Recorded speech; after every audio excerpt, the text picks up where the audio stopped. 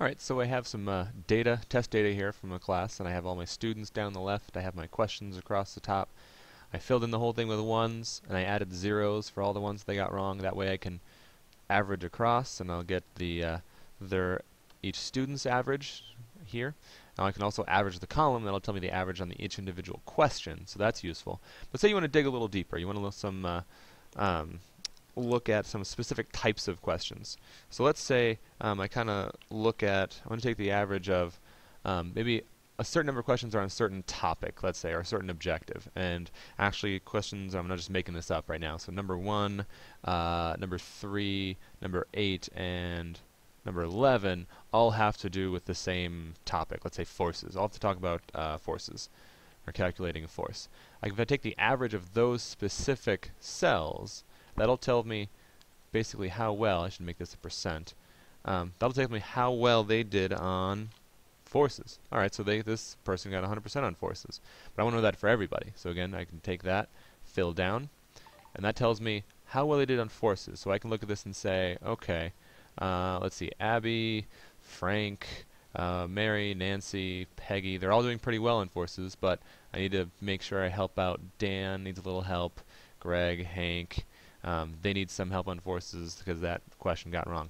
Or maybe you don't even do it by topic. Maybe you do it by, those are all the application questions, and you want to look at your Bloom's taxonomy, your knowledge questions, your remembering questions, your synthesis questions. You look at specific ones within that to kind of look at, okay, of these types, how do they do? Of these types, how do they do? Maybe I threw some standardized test questions in there, and I wanted to pick out those and look at the percentages. So we can look at that too. Also, I like to look at some overall class statistics. So let's say I want to get the max, the class average, the min, and then some A's, B's, C's, etc. I always like to look at the number of those to kind of get a feel for where my bell curve is at. So if I want to take the max, well, guess what? The function is called max. Alright, so I take the maximum number, and I can do individual numbers, or I can just select all of my class averages, all of my student averages here. And I get, my maximum is 93%. My average equals average. I'll take this list and get an average of 75. Great, right where I want it. And if I want the min, equals min. Take the same list. And that tells me, oh, alright, the min was 47%. So if I want to look at 247. Alright, that was Hank. So I need to talk to Hank a little bit, make sure he's doing alright and see how he needs help. But I like looking at the number of, so looking at my distribution of grades here. How many A's do I have? And I can count them out myself, but I like to make this once and have that do it for me.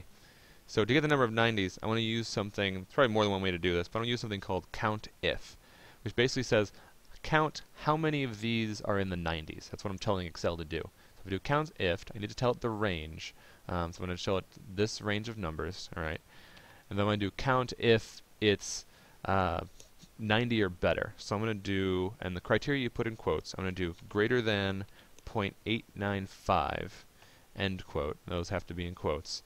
As long as it's greater than 0.895, which would be 90 or better, 90% or better, count me there's one of those. Alright, so I want to do a similar one for the 80s. So I'll do count if, again, the same range. So my response is there. The criteria, I'll open the quotes, greater than, now this is, I want 80s or better, so I'm going to do greater than 0.795 because I want 80 to be included in that. End quote. So I have 8 B's. If I noticed, this is actually, I said greater than 0.795. Well, that would include the A's too. So I need to change that. I actually want to take it and do, well, I can do the 80s. I'll do minus however many A's there are.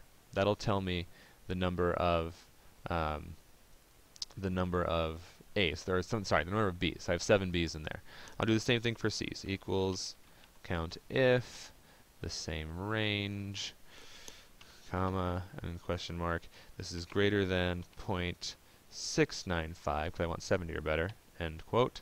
I'll close the parentheses here, and I'm going to minus and subtract my B's, I'll subtract also my A's. I get 2 C's. And I'll do for 60s equals count if my range. This is go point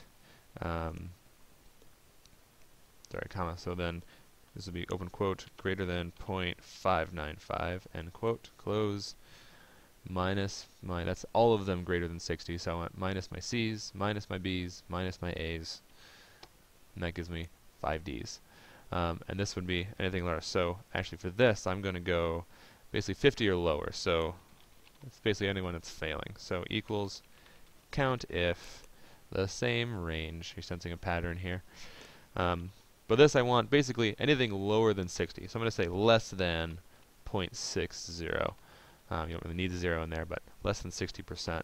Close my quotes, close the parentheses. So there's one person that failed. 5 D's, 2 C's, 7 B's, and 90 A's. That kind of shows me the distribution. I didn't really have a lot of C's, so this clears. That shows me, looking at this, showing that there's a distribution here. Of there's more people that really knew it, and there's some people that really didn't. If I just look like my max, min, and average, it looks like, oh, average is 75%. That's great, right in the middle of the pack, middle of C, that's where I want it. But actually, if I look at this data, it shows me that I actually have a lot of B's, a lot of people at the top here, not many in the middle, and a decent number of people at the bottom. So there's a clear distinction between either you knew it or you didn't know it. So that could tell me, I can start asking questions, okay, why was there that discrepancy? Why was there nobody in the middle? Was there a clear concept that clicked or didn't click, and there's a big difference there. So that gives me a lot of information, a lot more information about my class that I can work with. And I can show this too if I highlight that, and I go to my chart wizard right here, and I want a bar chart of that, or columns. I go to next. Let's get a simple bar chart. Yes, yes. I'm not going to label it right now just for interest of time. But right here I can look at visually my A's, my B's, my C's, my D's, my failing. So right here, sometimes I'll go to my class and kind of tab over so no one sees anyone's name, and give them the statistics. We'll open this up and say, you know, this is this many A's, this many B's. We'll talk about why. We'll talk about what was difficult, what was not. But it's a good place to start talking about this data, and it's just a good way to start, an easy way to start talking about how, you know, what information can you get out of this, and how is that going to affect my teaching, which is what we're trying to do. So how can I teach better by using this data? Nice part is, now that I've made this for this test, I'm done. Now when I get to my next test, I can do this. I can start over, say, alright, start filling this with ones again. Fill my ones down, my ones across, resave it as a different file. Now this is my chapter 2 test, and my averages are still there. Maybe have to change my, you know, individual looking at types of questions, but all the max is there, the average is there, the mins. I have everybody's getting an A right now because I have 100%. And once I set it up once, I can use it again and again and again and tweak here and there for different types of questions. So that's how I attack data analysis. If you have any other questions or specific things you'd like to see, let me know in the comments, and hope this helps.